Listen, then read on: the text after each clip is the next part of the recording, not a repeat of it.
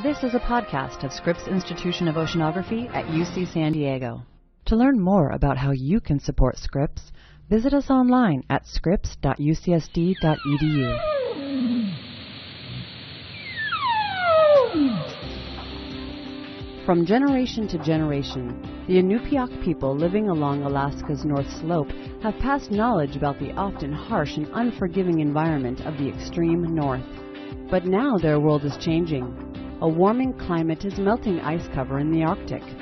Gaps in the ice are creating new shipping lanes in the north, as well as opening the door to new oil and gas exploration in an attempt to satisfy the world's hungry energy needs. To help understand some of these changes, in 2006, researchers from John Hildebrand's Whale Acoustics Laboratory at Scripps Institution of Oceanography at UC San Diego deployed a novel acoustic technology to monitor underwater sound in marine mammal calls in the high Arctic. The scientists hope the information from the instruments will not only help with new understandings of marine mammals in the region, but provide the Inupiaq with new information about their environment in the face of global change.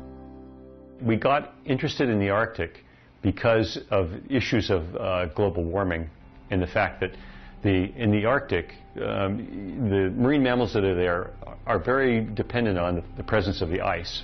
It sets the tone of the whole ecosystem. Some of the animals are absolutely dependent on there being ice. But I see it as a way of getting a record of what the Arctic is like at this point in time, because things are changing. The ice is going away. We want to know as new animals come into this area. For instance, there's evidence now that killer whales are moving into the Arctic. And this is an area where they'd never been before. We worry about ice seals and walrus and what happens to them as the ice retreats. So it's a snapshot in time, an environmental record. And I think it'll have more value as time goes on. 50 years from now, people can go back to our sound recordings and say, well, that's the way that the Arctic was back in 2006. The High-Frequency Acoustic Recording Package, or HARP, was developed at Scripps by Hildebrand and development engineer Sean Wiggins with support from the United States Navy. The instrument is deployed on the ocean floor and contains an underwater microphone and bank of memory disks to collect and learn more about the kaleidoscope of calls, clicks, whistles, moans, and songs from marine animals. So the reason that the harps are so valuable for us and other acoustic recorders is that it allows us to conduct research without the need to be present in that area. And so what's really special about that in the Arctic is it's one of the most remote, extreme environments on the planet. Half the year it's covered in darkness and full ice cover, which does not allow the access of ships. And so harps are especially useful in the Arctic to give us this long-term picture of what is an entire year like having your ears underwater in the high Arctic. What's interesting about the Arctic, because it's ice-covered, traditionally there hasn't been global shipping around compared to the Pacific or the Atlantic. So in the absence of shipping, we can use low-frequency sound as a proxy to look at environmental change. Our harps are deployed in an area that is farther offshore than most people have been able to record data to date.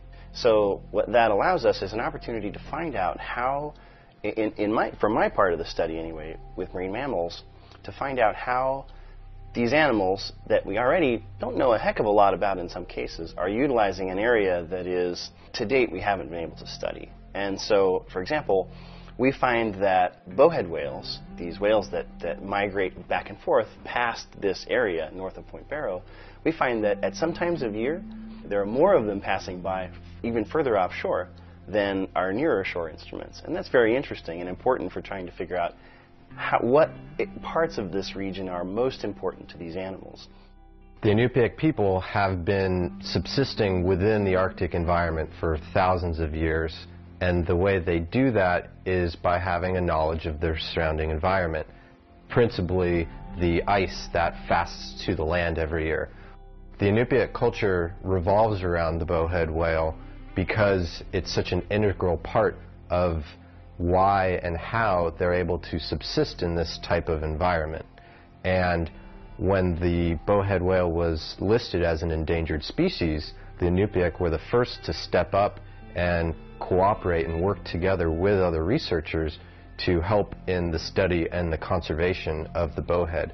And today we see this animal recovering at an incredible pace. I think that we have a lot to learn from not only the Inupiaq people adapting to change, but also, as we look very closely at these marine mammals, I think what we find is that they adapt very quickly to change as well. And so the more that we can learn from Inupiaq people, and the more that we can learn from marine mammals about how they're adapting to these changes, the better off we'll all be in trying to figure out what we do about it. Along with cutting-edge science, the Arctic Project also gave the Scripps Whale Acoustics Laboratory an opportunity to use oceanography to reach and inspire young students. An education and outreach program called CTEC is giving Native Alaskan students an opportunity to learn the ins and outs of acoustic science while helping them understand their neighboring Arctic environment and its marine mammal inhabitants. In its current form, CTEC at Mount Edgecombe is an oceanography class. The second part of the CTEC program really deals with giving a depth of experience to working in oceanography. And we do that through a 4-credit independent study program at the Mount Edgecombe High School, where students learn how to analyze our acoustic data, and then they go and look for the distinctive sounds of the species of marine mammals in the Arctic from that acoustic data set. The educational value of the CTEC program is it's priceless.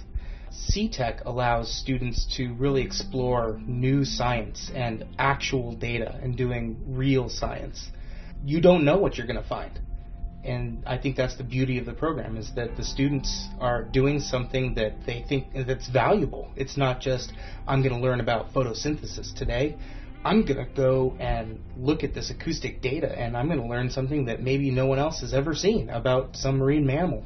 Empowering students with that kind of research is just invaluable. We are in Anchorage because we were presenting a poster at the Alaska Marine Science Symposium. We did our project on the seasonal occurrence of bowhead whale calls in the Chukchi Sea. Working with data that is based in Alaska makes me feel more connected to my culture. Being Inupiaq Native, we focus mainly on bowhead whales because it's a big part of our culture. Analyzing the data does take a long time, but it's rewarding in the end because you come up with an amazing project that shows really what high school students can do.